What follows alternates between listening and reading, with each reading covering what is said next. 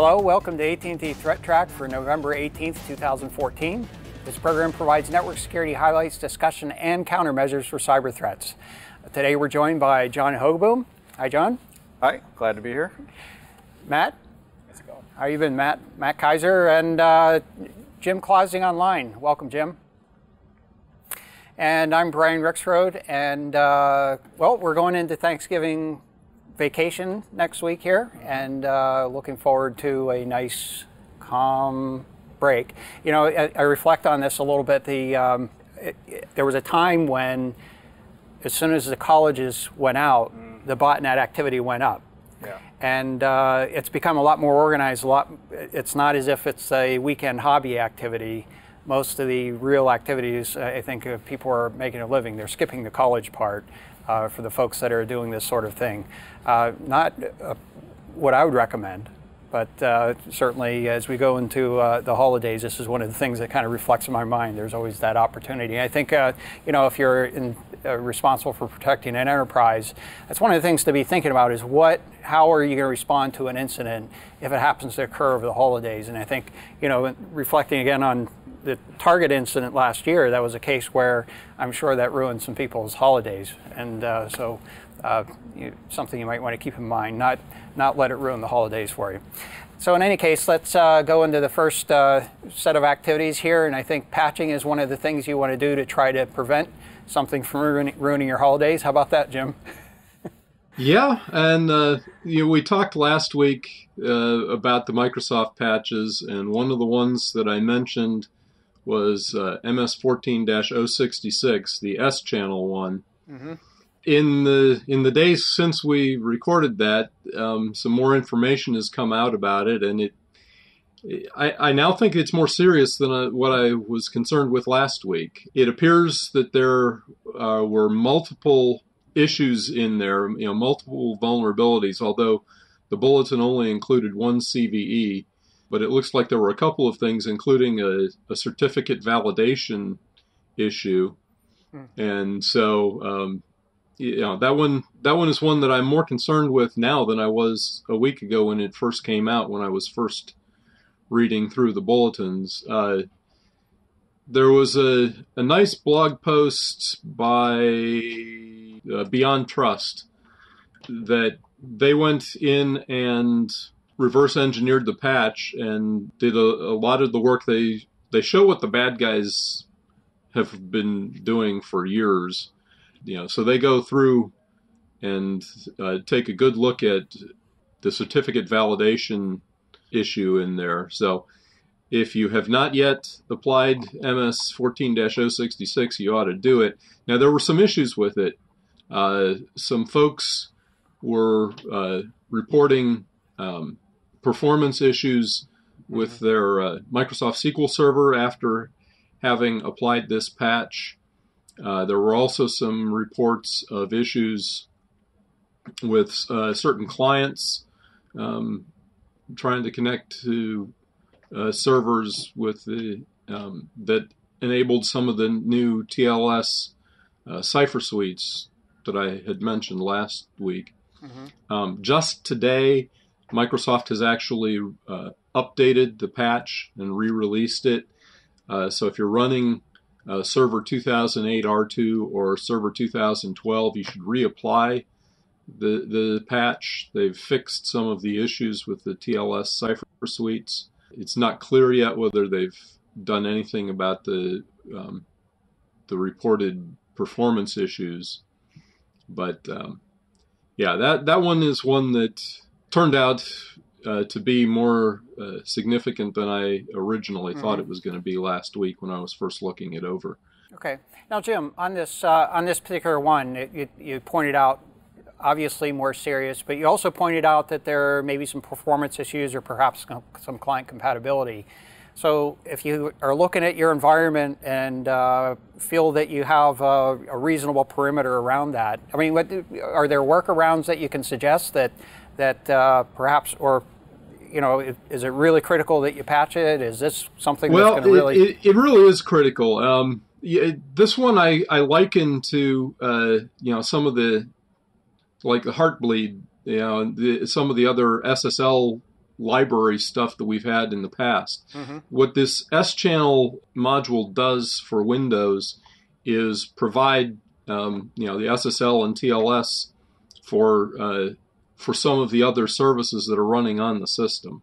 There's some conflicting reports about whether IIS itself actually does use the S-channel for its SSL or not, but basically, if this is an issue that even with the potential performance problems, if you leave it unpatched, you better have firewalled off, except for really limited group of folks who absolutely have to connect to it, because it does provide potentially a way into some of these services that you think are encrypted.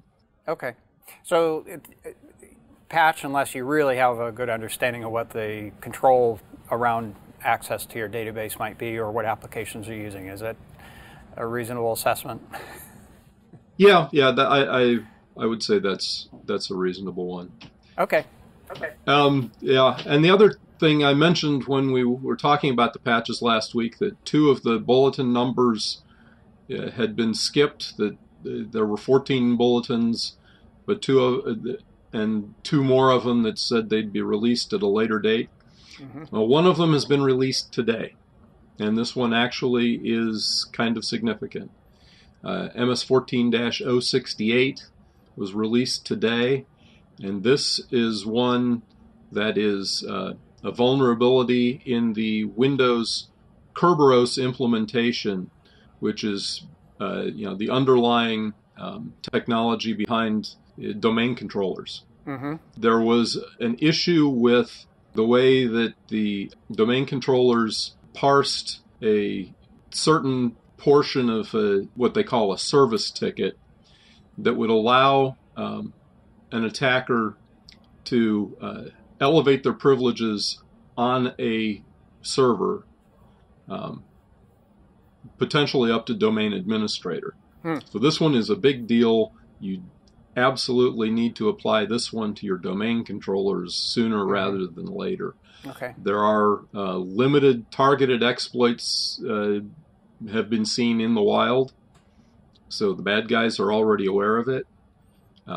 So this one is a really big deal for your domain controllers, and this one, as I said, came out today. Not sure why it got pulled from last week's, but it is out now. Okay.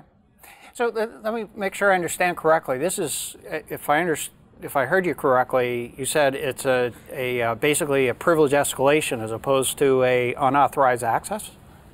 Is that right? Right. You do have to be able to successfully get a service ticket from a domain controller. So you have to have some credentials that you can authenticate against the CD or the KDC, the Key Distribution Center, which is part of the domain controller. But then once you've got a ticket, you can forge pieces of the service ticket and change some of the things that, in theory, you shouldn't be able to change. So it's an issue with the domain controller. Signs this privilege attribute certificate, but then doesn't actually validate its signature properly. Okay. So you get back this service ticket from the domain controller, you modify the piece of it, and you send it on to whatever other server you're trying to get access to. And you can authenticate to that as a domain admin instead of as an ordinary user, for example. I got it. Yeah, I mean, I can only imagine this sounds like something that would be kind of tricky to patch because you could quickly get into some kind of incompatibility activities, and my suspicion is the reason it took a little while to get it out is getting a patch in place that it wasn't going to disrupt an entire domain. Just to guess. Yeah, not sure exactly what took so long, but yeah. So this patch, though, as I said, it's a big deal. You really do want to get this on your domain controllers, right? As soon as possible. All right, very good. Thank you, Jim. So let's go over to Matt here. And Matt, I guess there's never a shortage of malware, and more it's trying to just keep you away from your own stuff. Right. So this is it's an article from WebRoot. They're talking about another cryptographic locker style malware in the vein of CryptoLocker or CryptoWall. This one is interesting for a very particular reason, which I'll get to. It's pretty standard, though. You know, encrypts all of your files. It asks you to pay up a ransom in Bitcoin, which is fairly untraceable. And it also increases the amount you'll have to pay if you wait longer. So you know, you wait a day, it bumps up the price. You wait another day, it bumps the price up again. What's interesting about this one is that it offers one free decrypt. Any one file on your machine that's been encrypted, it'll give you a menu and say, okay, which one do you want? The one that has your Bitcoin Exactly, holding. the one you need it to pay the guy. Yeah, that's the smart move. But actually, it's interesting because this is, I think, a model that we've seen elsewhere in crime, particularly in, I want to say, drug dealing, where the first one is free, and that compels you realize, oh wow, maybe I should be doing this for all of them. What I think from a malware analysis perspective is kind of interesting, and I've yet to actually take a look at the samples, but the fact that the key is present for that one free decrypt suggests that there's a way that you could potentially get at that key Possibly. and then unlock all of your files without having to pay anything at all. And if you get to pick the file, it does sort of suggest that there has to be a means to be able to facilitate that. So, yeah, good point. So assuming it's the same key for every file. Right. That is a good point. Right. Yeah. It could be changed, but it's an awful lot of work just for that one feature. So I'd be willing to suspect that. Willing to suspect. How's that for soft? I'm willing to suspect that there's an opportunity to be able to reverse it. Right. So, good deal. So, in any case, hopefully we'll be able to get some updates on as the community digs into this a little bit further and gets a little better understanding. If we don't have the opportunity ourselves, in fact. So, all right. Very good. So, John, let's go over to you here and talk a little bit about, I guess. On one hand, they're trying to hide your files, but in some cases, you're trying to hide who you are. Right. So we've talked about Tor before, and Tor is the onion router. For the uninitiated, Tor is kind of this virtual anonymization network. It's created on top of the internet. You can run a client on your machine that participates in the Tor network, and it'll allow you to anonymize your traffic through the Tor cloud. And then it egresses at some point, or it exits, and it becomes real traffic. So, as a participant in the internet, your computer becomes basically a router on top of the routed network, and traffic routes. Yes and no. You don't have to be. So you can just be a client and participate in the Tor network and use it as a means to transit your traffic. You don't necessarily, when you fire it up, have to become part of the network to allow other people to communicate through you. In any event, the crux of this story, though, is they had done some research, and I can't remember. It's someone from a particular research organization. Last name is Chakravarti, and he had done some analysis to try to figure out: is there a way to determine, looking at Tor traffic, to figure out who the actual source IP is that generated that traffic? And they did some statistical analysis here. I'll break down the crux of his work and why I think it's not entirely practical for the mainstream people to use as a means to guess who's generating traffic. But we kind of have a picture here. If you look at Tor, what happens is you have your client, he connects to an entry node. That communication's encrypted, and then it kind of ping-pongs around through the other nodes inside the Tor network until it hits an exit node. And then at the exit node, it becomes decrypted and goes out to whatever it really needs, and then the response comes back and forth like that. So what he decided to do is, if you have a very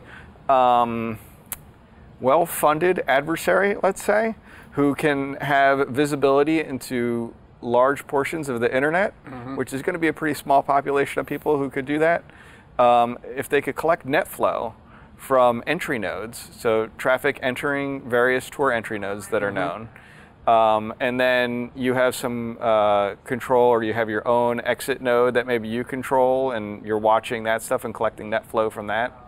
what you can do is just looking at those and trying to pair a flow that comes in and a flow that leaves is not going to work, because it comes in one form and it leaves another form. Right. But what he did is he did some statistical analysis and said, well, you can make a few rogue entry nodes of your own that do traffic shaping. So as the traffic comes in from the victim machine, it'll do bandwidth throttling. So it'll say, okay, maybe I'll give you 1 kilobits, and then I'll give you 2 kilobits, and then I'll give you 1 kilobit and 2 kilobits. And it makes this kind of waveform, or this kind of square waveform. And I kind of have a picture there of an example of that. So on the way in from your NetFlow, you would kind of see this square waveform, and on your way out, you'd see that square waveform. You'd be able to kind of align those two together and figure out, hey, this connection that left is actually pairing with this connection that entered this other entry node here, that you'd have to have control of both entry and exit nodes in order for this to really work practically. So that's not quite how I understood the paper. I hate to contradict you, but my understanding was you needed to have visibility on the entry nodes, and then you need to control one malicious server at the other end. And it's the responses from that server that get modulated bandwidth-wise. So you don't actually have to control. Oh, that's true. Yes, you can do that. Right. So you can control, if you had a rogue on your exit side, like a colluding server, they put it there. That could be doing that throttling on the way back out to control the bandwidth rate as it goes back out. So effectively a watering hole type thing. If you can draw the client to it. Right. That's a good point. I forgot that particular aspect of it. But you still need to have visibility into the NetFlow entering various entry nodes in order to do any kind of pairing on this stuff. So in the reality of the situation, I don't know that there's going to be a lot of people who are going to be able to have really great visibility into it. But if you did have really good visibility into NetFlow for very different portions of the internet, statistically, you can probably figure out about 81% of them, based on a very controlled type of experiment that he did here. So. Yeah. And this is a traditional topic or study, referred to as transmission security. And there are all kinds of little subtle things like that. I remember, way back when it was actually had to do with in radio communications. It had to do with sort of the sequence of events, particularly in analog communications. You could see, because the semiconductors had particular patterns associated with them, you could see how the things would ramp up, and the decay activities associated with waves. It wasn't all of a sudden there's a wave. The thing has to warm up and actually create the wave, and so you could pick up on signatures like that and say, hey, I know that radio and it's different from that radio. And it's a similar kind of thing here, where you're in this case injecting a characteristic into the network that allows it to be picked up on either end. And fundamentally, you have to really kind of assess, is that a risk that's significant for my particular circumstances? So it's a good study, but I think under typical circumstances, it doesn't really take away from the real effectiveness that Tor provides. I think one of the interesting key points was that in order for them to actually get the proper characteristic waveform, or they have a step function as well that they were using, you'd have to have a single session, a single download that lasts over a span of time. Right. Otherwise, you have a pretty big file download or something. Right. So you have to be downloading something of a significant size. I'm kind of wondering if you're using Tor and you've got you're downloading something that's taking much longer than you expect. You'd probably be able to see it, wouldn't you? That you would have this modulation on your end. If you were able to if you're monitoring your network activity, which a lot of Windows, this is a case, you absolutely. can. If you were concerned about this type of thing, you might be able to look and see if there's a significant amount of jitter or a significant amount of I'm forgetting what the other parameters, but impairments that would be like interpacket indicative of somebody something. trying to create signatures like that. That's actually a very good point. So it's a potential countermeasure that for the countermeasures. And they did mention that, like you're saying with the throttling, they can do a little trick there on the exit nodes on like HTTP requests that somebody might make, is on the page that they return, inject a little iframe in there that says, go get this large file in the background kind of thing. So you might not even be any the wiser that you're going to whatever, xyz.com website, and this rogue exit node is kind of injected an invisible iframe that's saying, go download this 100 meg file, from a colluding server that they have that's under their control that they're going to do this throttling on, and then they can kind of do that backtracking and figure out, you know, who it is, assuming they've got the net flow from both sides of the conversation. Yeah. Let's go on to the next story here. Yeah. I guess we're trying to keep track of what's going on in the app market, looking for malicious apps, and it seems kind of rare, but maybe you have a different opinion. Well, you know, I don't have a different opinion, but some people on the internet apparently do. Now, there was a particular company that released a report making some pretty strong claims about the percentage of apps that had been hacked. Now, when somebody says apps that have been hacked, you know, I immediately have a feeling in the back of my mind that says, what exactly are they saying when they say these apps have been hacked? This kind of suggests I have a bunch of malware on my device. Exactly, or that somewhere their servers have been broken into, or that the app itself in the App Store has been compromised and downloading it will infect your device. I read the paper. What it seems to be saying is that the apps themselves have been downloaded, modified, and then made available on either a third-party app store or within a torrent site or some other out-of-bands means of obtaining the application. Now, this is, you know, fairly common. You'll probably see a game like Angry Birds been repackaged several times by somebody who either wants to make money off of injecting extra ad code in, or a rootkit, you know, to be in control of the device. Now, wouldn't that still constitute sort of a copyright theft to do that sort of thing? It would. But that's I think outside of the scope. Sort of on the side. Okay. It's still another you know, criminal act. Right. But here they made a claim that, you know, somewhere up in the 90% range of apps have been hacked. With a little closer reading, you find out what they did is they took a sample of a total of 360 apps, and that's between the from iOS and Android. Most likely some of the more popular ones. Exactly. Right. So I think it was the top 100 of the paid apps from the iOS App Store and the Android App Store, the top 20 free apps from each, and then the top 20 apps in the categories of, I think, healthcare, retail, and banking from each of those as well. And then they took a look to see if they could find modified versions of those in third-party stores, torrents, etc. So I think it's really important to pay close attention to exactly what claims are being made, because you know, I've already been asked before, you know, I didn't even read this report, and holy, you know, all these apps, they've been hacked, and I say, well, what does that mean to you, and what does it actually mean? So I think a lot of there are companies that will take the facts and spin them a certain way to make it you know, beneficial to whatever it is that they happen to be selling, and that's sales, marketing. But I think if as a, you know, as a consumer, it behooves most people to take a little look and understand exactly what's being said here, what claims are being made. Right. Well, and by counterpoint, I guess I think still that, I mean, considering the apps that were selected, some of them associated with, I presume, reputable healthcare providers, financial service providers, if you're getting them from another place, it may not be the same app that you were intending to get from perhaps the mainstream market. And that's correct. I mean, I think most people, I believe that most people are still sticking mostly to the official app stores on mobile platforms. I know some people are not, but I would recommend that if you intend to use an app for something that is sensitive, you make an extra effort to ensure that it came from where you think it came from. Absolutely. There's plenty of reasons to stay with those app stores in the first place, but for those critical applications particularly. Right.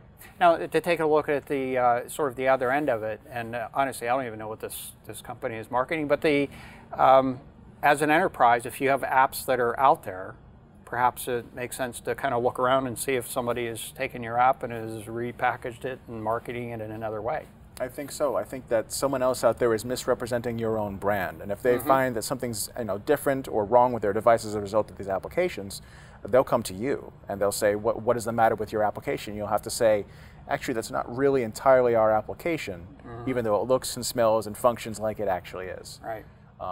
You can take steps to try and harden your app against this kind of modification. You know, encrypt certain variables. There are standards out there for how to behave and secure your app against this sort of modification and subversion. It's not perfect. I mean, once you've got the binary on another system and you can mess around with it, someone's who's properly motivated is going to be able to do that. Right, absolutely. All right, I think that's a very interesting story, and one of the things that we'll want to be paying attention to a little bit forward as time goes on. Absolutely.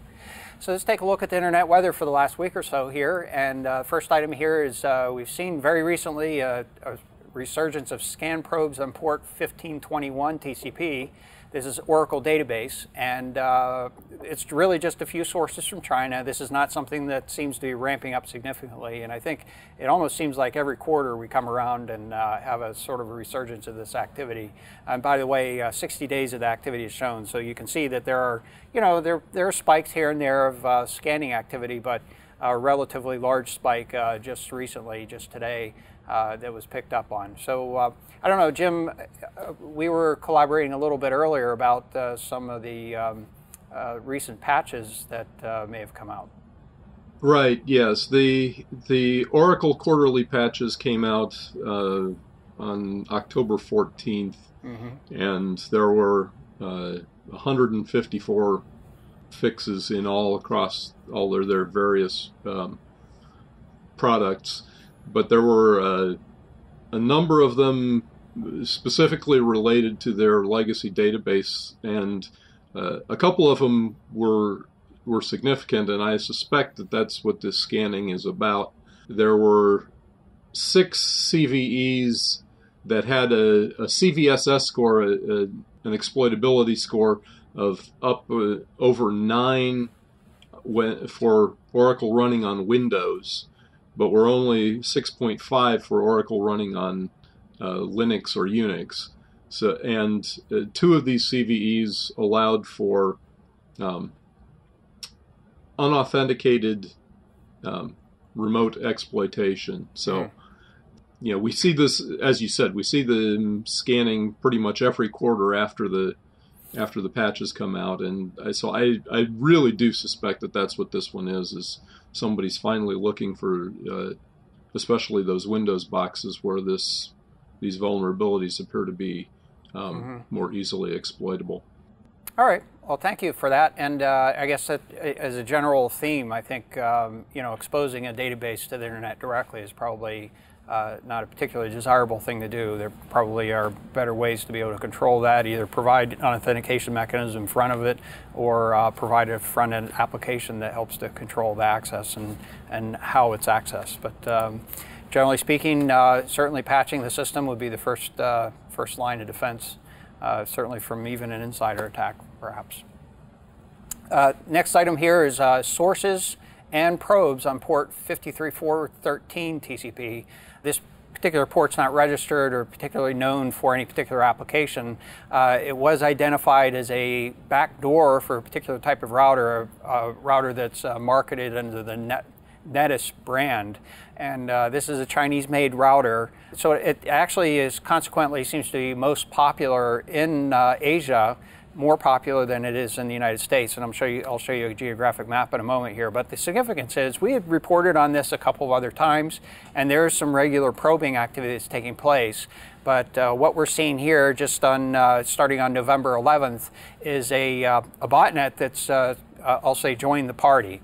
This is a case where they've basically got at least 1,000 or so devices that were commanded to go scan for this particular port, more than likely looking for vulnerable devices with this backdoor that's been open here.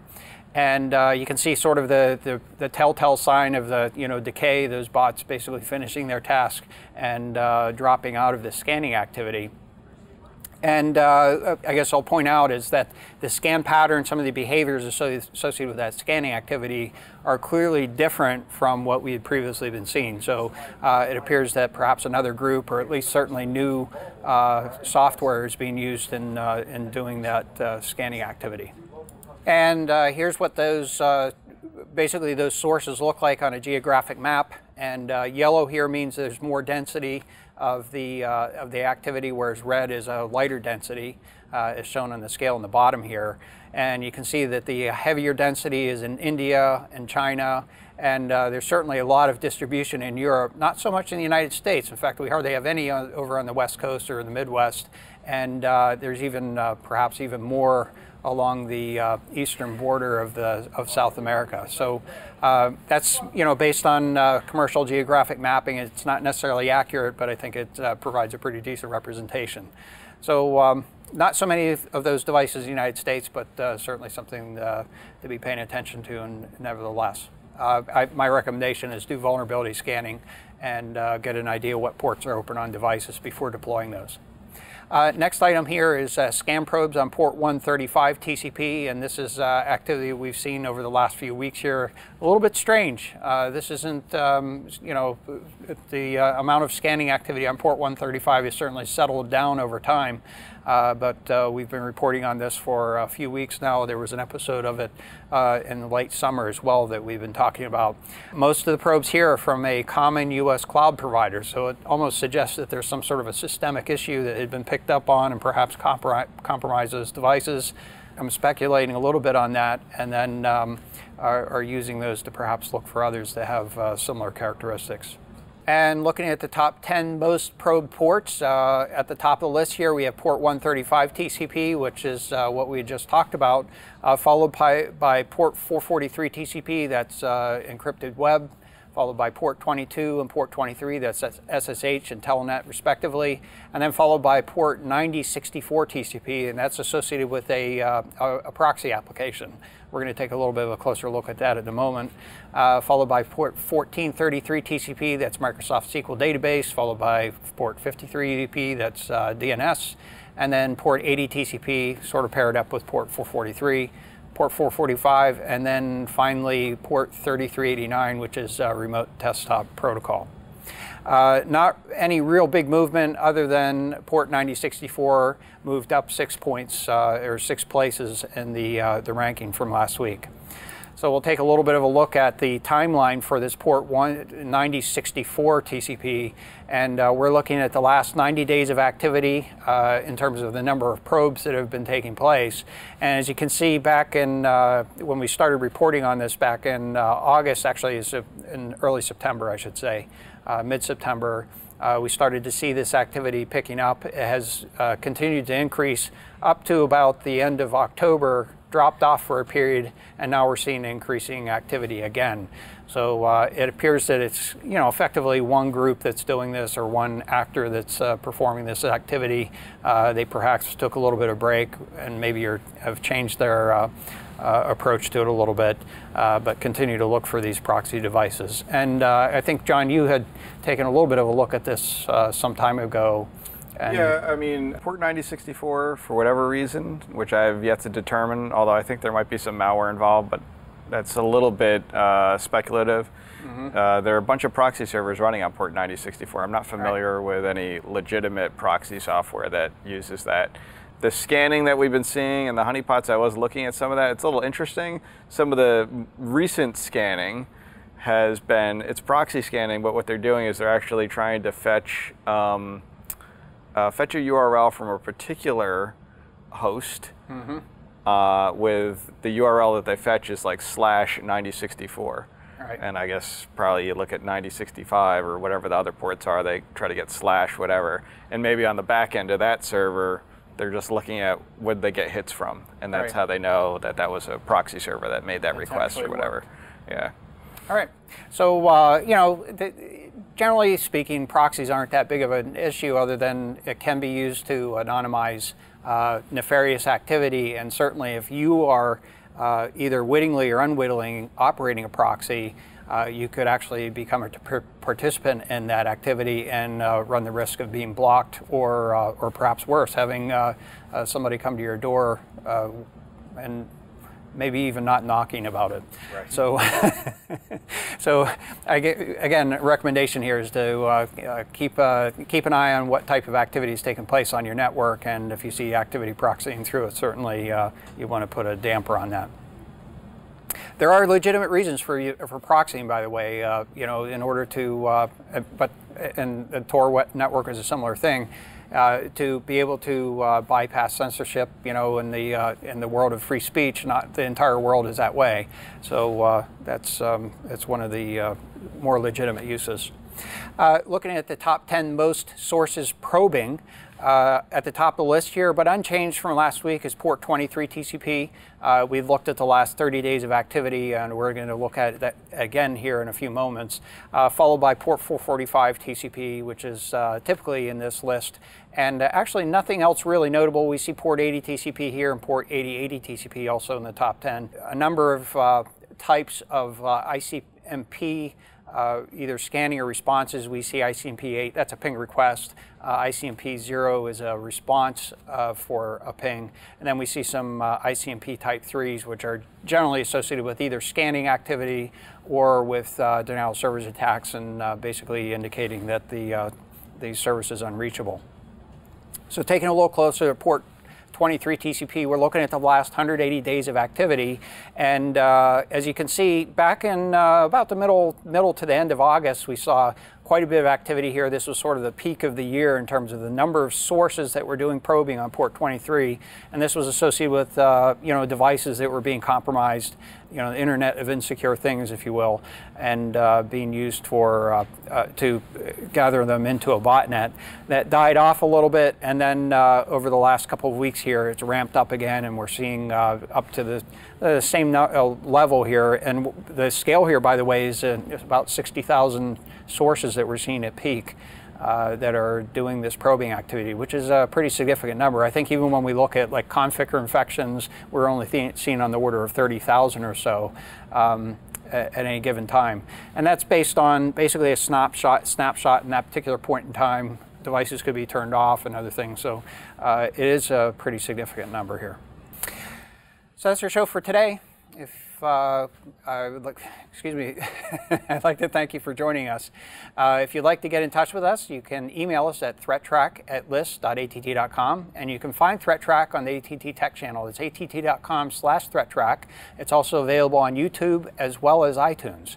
You can follow us on Twitter. Our handle is @ATT Security. And I'd like to thank you, Jim, online. Thanks, Matt. Thanks, John.